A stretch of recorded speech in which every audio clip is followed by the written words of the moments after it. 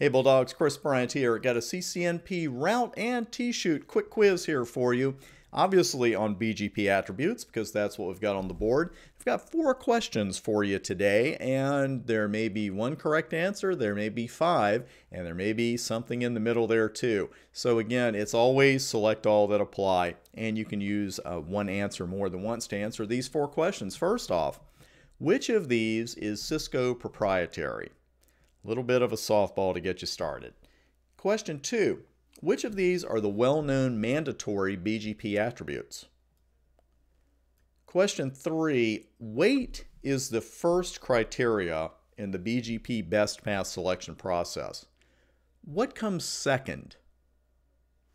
And then question 4, two-parter here. Which of these is used or can be used to indicate a routing loop? And exactly how does that work? No big technical explanation. One sentence should probably do, although if I get long-winded, it might be 3. Let's go ahead and check out those answers right after this tremendous announcement. Very happy to announce my route and switch study guides are now on Amazon, and they're only $9.99 each. You can read these on anything, much better than the EXEs we've used in the past, of course. You can read them on any PC, Mac, tablet, or smartphone with the free Kindle app or the Kindle Cloud Reader, and of course with any Kindle. TSHOOT is on the way in January 2013, as is my CCNA study guide, and a couple of free ebooks I'm going to have for you out there. So we're definitely embracing Amazon as far as the Kindle goes.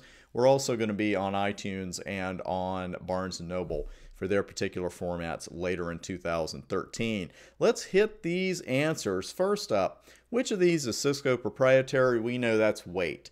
Weight is the only Cisco proprietary attribute we have here.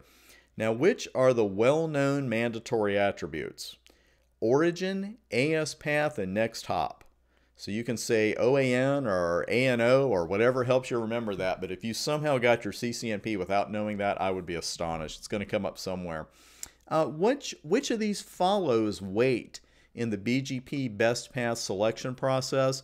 That is local preference or local pref. And then finally, which of these indicates a potential routing loop and how does it work?